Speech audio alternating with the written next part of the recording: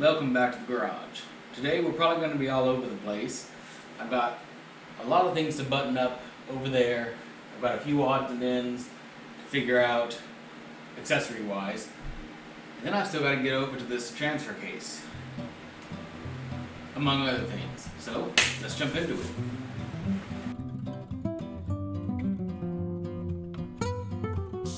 Well, I didn't get to film any of that. Kind of wanted to, but it's drilling and tapping. But for the record, there was still coolant in the dang engine. And oh, which side was it on? See, I don't have that nub anymore, but you'll see it on one of these. Freshly drilled out with that one. The treacherous bolt that snapped who knows how long ago, that had a snapped off tap in it, is done. It's drilled out, it is retapped. It's getting late. That was some effort, but it is done. Also, I can't help myself when it comes to the detail. I just can't. Look at how clean that is. I need to retouch the T90's little detail work,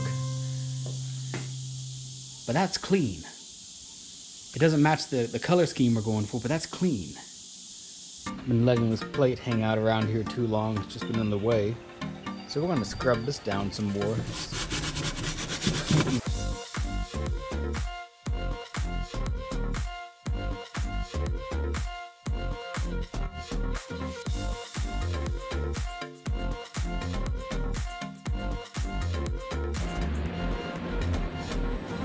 That's about the biggest run of paint I've had. Looks awful, but fortunately this thing goes between the bell housing and the engine. So no one will ever know. They'll never know. Just the details. This thing was rusted to heck. A little bit of sandblasting. Hit it on the wire wheel over there. And then I sprayed some clear coat on it. Mint. I used to get a little bit obsessed with the order of operations here, because surely there had to be a right way and a wrong way to do this, and I didn't want to do it the wrong way. But really what the answer is that sure, there are certain things where it matters. That transmission over there has an order of operations. This transfer case is going to have an order of operations that I'm going to get to very soon. But the rest of it is just the work. There's work. You've got to clean this stuff up. You've got to get it all put back together right. But for the most part, there's no wrong way. Just get in there, get your tools, do some wrenching, and do the work. That's all there is to it. Read the instructions where you don't know, but get out there and start wrenching. Eventually, it's just been a long day and you're tired, so you just put it away for a while. But then the next day you come back and you keep going. And you keep getting the work done. And eventually, it's almost ready to drive again. Let's get this alternator setup figured out. So this is the previous alternator setup you guys might remember. It kind of depended on this Bubba setup over here. This just went into one of the holes on the starter, and it's a small block Chevy. I think it's just a random small block Chevy alternator bracket bolted up right here, and it wobbled a lot. Wasn't really that great, and I don't know, this was functional, but it kind of just takes away from the overall look of it.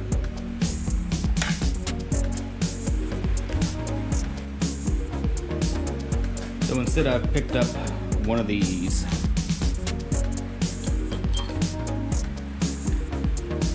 It's actually purpose built for L head and F head engines. If I can get that bushing in there. There we go.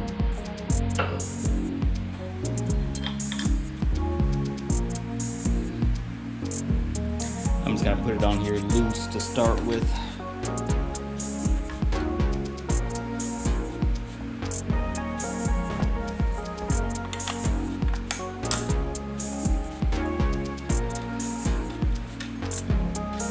Now this is just a test fit. I'll probably put the bolt facing backwards. Just want to make sure that this kind of works as intended.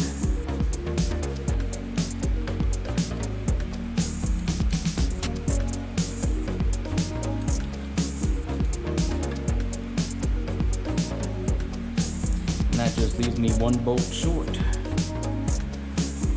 Well, I was afraid I went to the proverbial well too many times, but saved by Honda parts. Now, don't worry, I'll probably go find an SAE bolt and nut that'll fit this guy instead of the random thing that's I mean, everything on a Honda's 10mm. This is probably 10mm.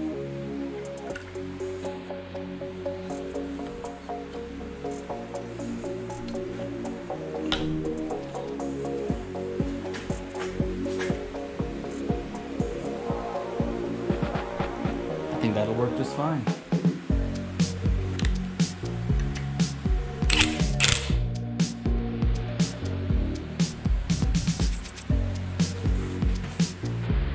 Starting to look just a little bit more finished up and ready to go. I just hate to put, I mean, I wire wheeled the thing mostly back when we were trying to get it cleaned up and just runnable. But that's just not pretty. I don't want to take this thing apart and sandblast it just to pretty it up. I'm resisting the urge, but maybe we'll just leave it at that. There we go, starting to look like an engine again. But once again, the contrast. Let's get this flywheel cleaned up and quickly refreshed. These gloves are useless though. Yeah. Go for the thicker ones.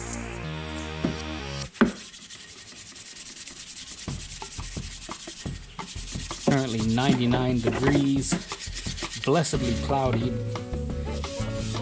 Looks like it's gonna rain, but I doubt that. Ooh, there's the timing marks. I was wondering where those were.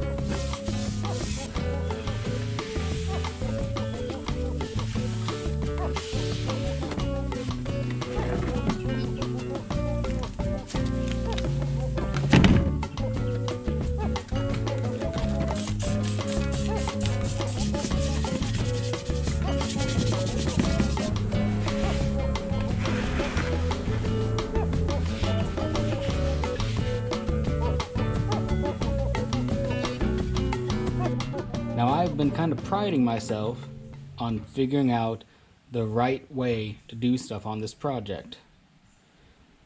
However, I'm about to do some sketchy shit, and I hope I get away with it.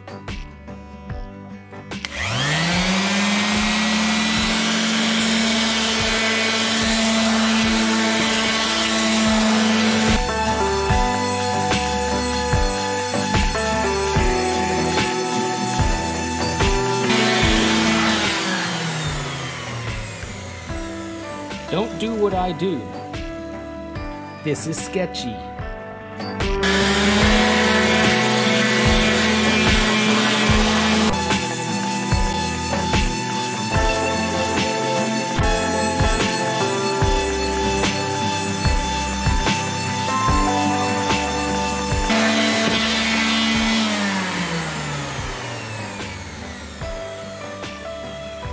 And that is the redneck flywheel resurfacing.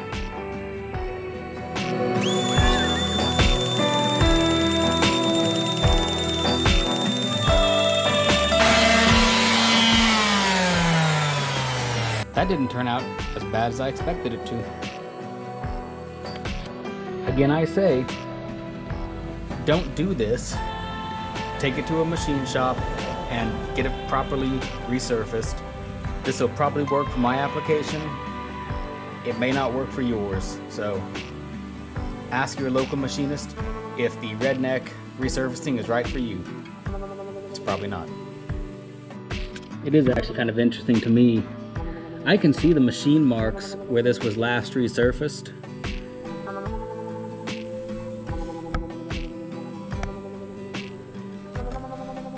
I just took the topsoil off and that kind of polished it up a little bit.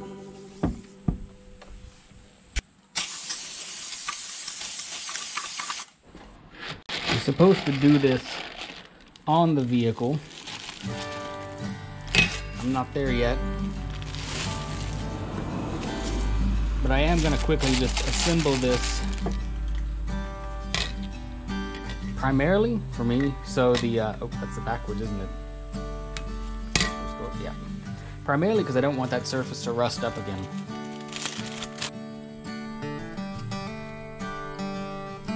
Normally one would have an alignment tool.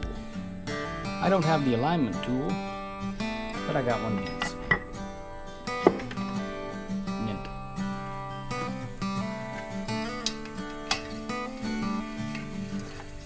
Once again, this is temporary. I'm doing this specifically just to have the thing out of the way and know it's ready to go. But this is going to go, maybe I can find a plastic bag for it, just trying to protect it from a couple of weeks of Arkansas. You know, 110, 115 degrees, whatever it's going to be tomorrow. Now my normal go-to would be to hose it down with WD-40, and that'll keep the surface rust away. But that is quite counterintuitive on a clutch. This come dried out now. Alright, that should at least keep the surfaces rust-free now that they're nice and clean until I can install it in a couple of weeks when I get everything together. Got this surface prepped up. About to get that oil pan back on, hopefully for the last time. Knock on wood. And through the magic of not recording, the oil pan is back on. This thing's kind of getting buttoned back up. I don't like how the quart gasket kind of squeezed out of there like that, but it's torqued to spec. I mean, it's 9 foot-pounds or something is what the spec is on this thing, and that's what I did. But it's got some gasket sealer on there, so that should, I guess, pick up the slack wherever it's kind of squeezing out. Well, I goofed. I made a rookie mistake. I was a little bit overzealous with the Permatex, just trying to make a good seal. When I torqued these bolts down to whatever the spec was, I think it was something like 9 foot-pounds, I started to squeeze the seal out because it was just so slippery. You know, maybe I used the wrong Permatex product, but either way, that seal is already failed, and I'm, you know, paying the beginner tax on that when I've ordered another quart gasket. If anyone happens to know what the Fel Pro part number is for the Fel Pro version of this gasket, leave that in the comments, because I'm not so convinced on this cork one. I mean, there's a modern one that might do better, so if you happen to know, let me know. While we're over here, the exhaust manifold saga continues. Welcome back to the kitchen table. So, I've been going back and forth with Kaiser Willys on these manifolds. It's just manufacturing differences is what it boils down to. Omix-ADA is the only one pretty much who's making these manifolds from what I understand. New old stocks probably really dried up at this point, and I think there's some German-made ones out there that were close. But with these manifolds, just understand that there are differences. On the original exhaust manifold and the original intake manifold, this surface right here is 7/16. On these new production ones that Omix is putting out, it's 1/2. So basically, that 1/16 difference is what's causing me all the chaos here. So I could put like a 1/16 shim there, but I don't know how I'd attach it and keep it there long term while I'm, you know, trying to torque a bolt down between the two. but apparently this is the way they are. The new production Omix intake manifolds also have a 1/2 inch flange here.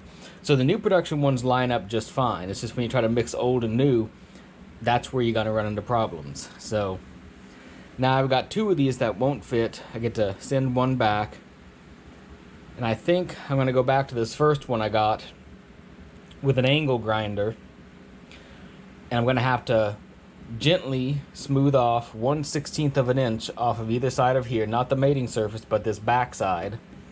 I'm gonna have to make these 4 bolt holes oval shaped so I can get the mating surfaces here to sit flat against the block. And then I can get these 4 bolts to line up. And that's about the only way that you're gonna get these Omix manifolds to work with an original intake. If it's in budget for you guys, it's almost easier just to get an intake and an exhaust together and just simplify it that way. At least now we can claim that it was built, not bought, that it was custom, not just off the shelf. Mm-hmm.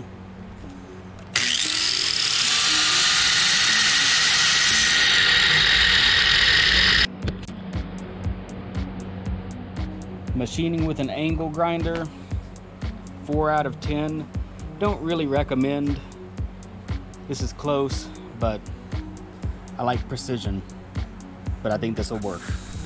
And after probably 15 minutes of careful angle grinding, that is just about right. It's not perfect. You can kind of see where it's a little uneven in the light. But when you put a nut on it, with everything back together over here, it sits flush and the manifold doesn't move. So it's fractions of an inch off. Like I'm talking 64ths off, maybe 128ths in some parts, but it'll work. Block is cleaned up and oil pan needs to be cleaned up, but we'll get there. Murphy's Law is just really kicking my butt on this project lately. I don't know if I stepped underneath a ladder or something, or crossed paths with a black cat or what, but I'm just not making any progress.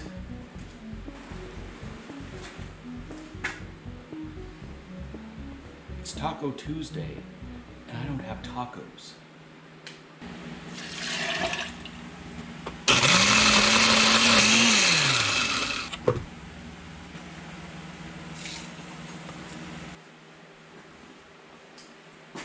Margarita Monday, Tequila Tuesday, Wine Wednesday.